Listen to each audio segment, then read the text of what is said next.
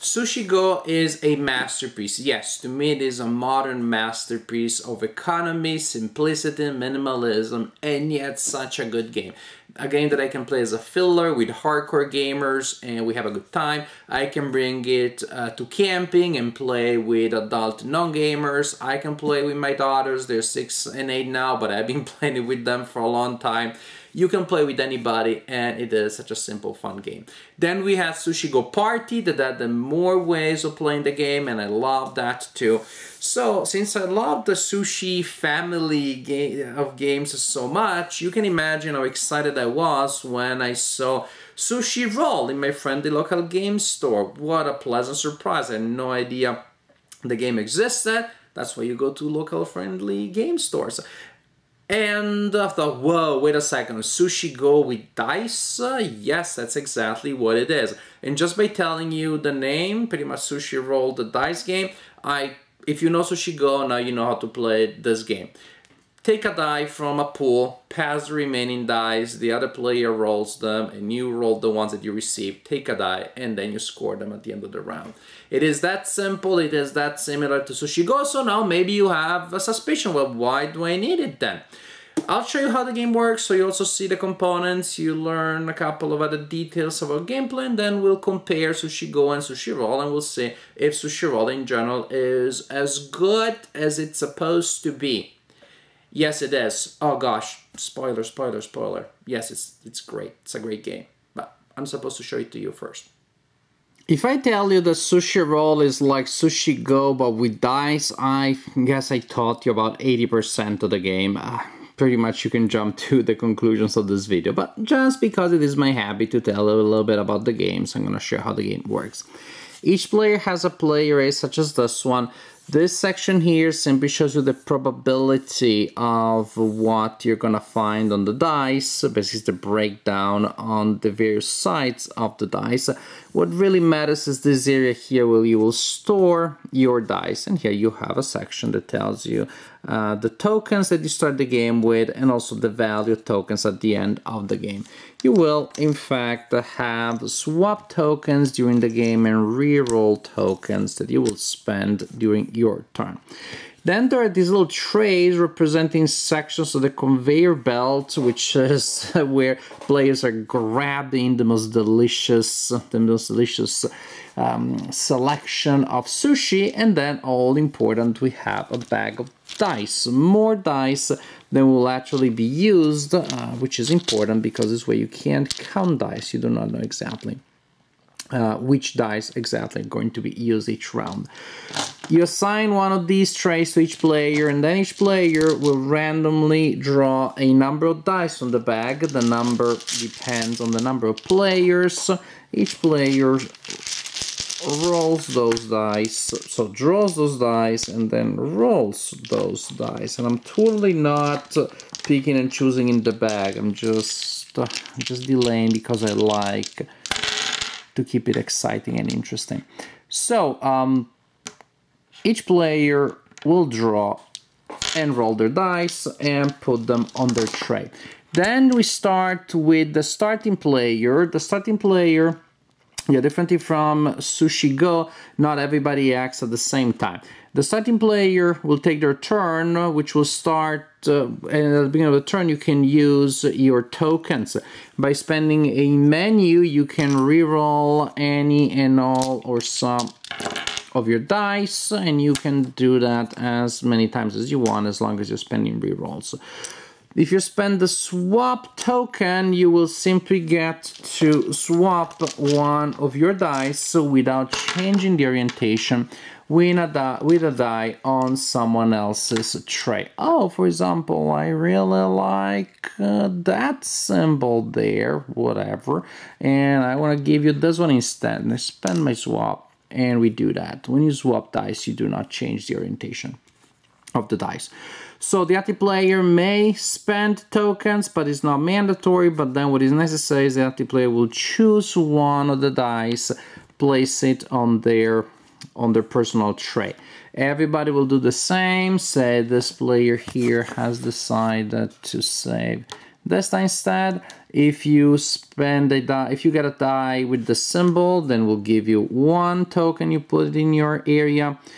This will give you 2 menus, and this one will give you 2 chopsticks, and this is just a wasabi, which works exactly like in good old Sushi Go. In any case, after each player selects a die, each player will pass their trays to the next player, and then we go back to the idea that players alternate taking their turn, so they can spend the tokens, select a die, and things keep going around and going around and going around until all dice have been assigned. That is the end of a round. At that point we score. We keep victory point. We take victory point tokens to keep track of how many points we scored at the end of each round. We play 3 times, and at the end of the 3rd round, the player with the most victory points wins the game. As for scoring, if you played Sushi Go, you probably know. Important thing, if you have a wasabi, when you then get a nigiri, you place the nigiri on top of the wasabi. Now, nigiri, they're simply worth the number of points that it's indicated by the symbol. This one is worth 1, 2 victory points, 3 victory points. If a nigiri is setting a top of a wasabi, then you triple the value of that nigiri. At the end of each round, you check to see who has the most maki. The player with the highest maki scores 6 victory points. Second player 3 victory points. These delicious things here, these dumplings, score based on how many you have. A single dumpling is 2 points, 2 or 4, 3 is 8. These tempura here, 1 is 5, 1 is 1, 2 is 5, 3 is 10. They really grow on you, and even more so for this thing, I don't remember the name. Single one is worth nothing. It's an acquired taste. The first one, I don't know, but 2 of them, 6 and then 13. This die here will give you wasabi, which is worthless by itself unless you put an nigiri on top, and then tokens. These dice, you may remember the symbol, of course, from Sushi Go. At the end of the round, you don't score them yet. You simply take tokens equal to the number of the desserts that you have. And so at the end of each round, you will simply trade those symbols with tokens with the same number of symbols. At the end of the game, the player with the most desserts will score 6 points, and the player with the fewest will score 6 points. Like in Sushi Go, these are scored only at the end of the last round, not at the end of each round. This is how you play Sushi Roll. Go around the board, draw dice, roll dice, form combinations of dice, collect tokens, spend tokens, and at the end of the 3rd round, the player with the highest score is the winner of the game. So it's a great game. In a sense, when you have something as good as Sushi Go, I'm almost thinking all you need to do is don't mess it up. Just really give us the same thing in a different format. And you're thinking, well, but why do I need the same thing in a different format? It's a nice variant. It's a nice variant. But if that is not enough for you to justify adding Sushi Roll to your collection after you already have Sushi Go, it does play slightly differently. And I have to say, the uncertainty that comes from the fact that you're rolling dice is important. To me, it really enhances gameplay, because there are times in Sushi Go in which, well, knowing exactly what's in play, especially I would say 2 players, is very important. But then I'm counting and I'm basing my strategy on, well, I know that my opponent knows what I have. I'll take this maki and I hope I can form a set. I hope I can get enough of this, enough of that. I take this card because I don't want the opponent to have it. I like this card, but what happens if the opponent takes that card? It can really get very, I wouldn't say mathy, but you can definitely form a strategy around the fact that you almost have perfect information. With 2 players, you pretty much have perfect information. With a higher number of players, well, it's still more about the feeling. I feel there are these many cards in play of this type, etc., etc. So actually, when it comes to a higher number of players, Sushi Roll and Sushi Go are not very different, because you have the level of uncertainty. in Sushi Go, from the fact that you haven't seen every card or you don't remember every card. In Sushi Roll, by the fact that is given by the fact that you don't know what you're gonna roll. You get a sense of what you may get, and of course that also means that you have a sense of what you're giving to the opponent.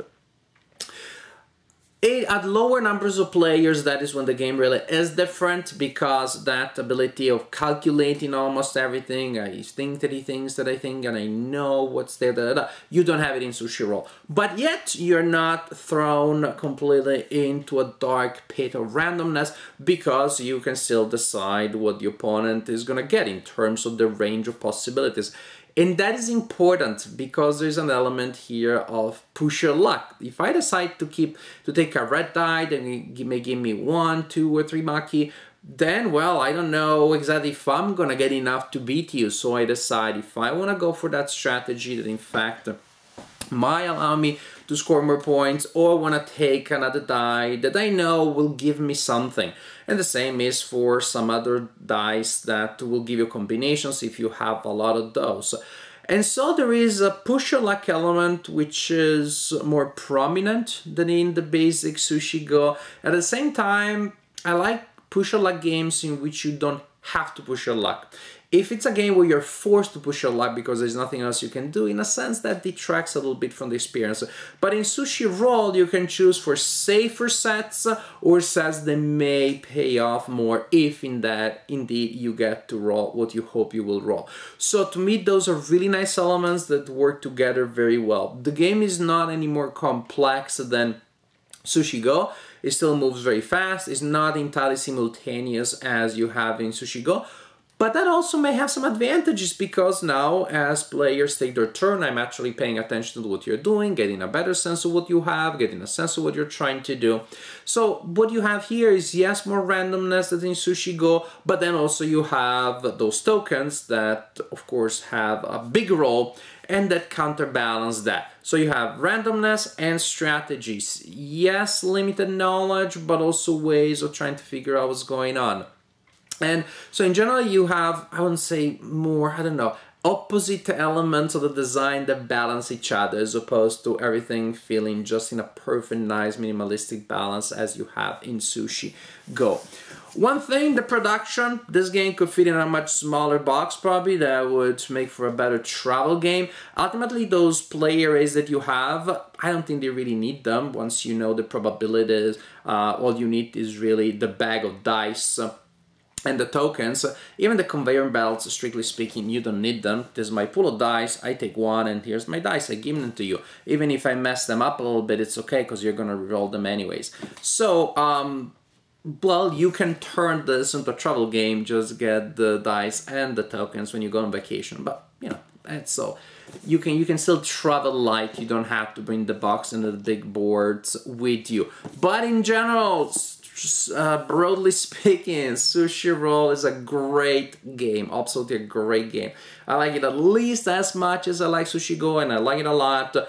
As time goes by, I don't know, I may like this one even more. In any case, I'm definitely happy that I have the option of playing the game in different ways, because it's a great game, and, you know, more variety, more flexibility in the system. Sushi Roll, if you love the original game, you're gonna love this one. If you haven't played the original game, well, you need to remedy that, and maybe you decide to start from Sushi Roll, that'd be fine too. Sushi Roll is a great game anyway.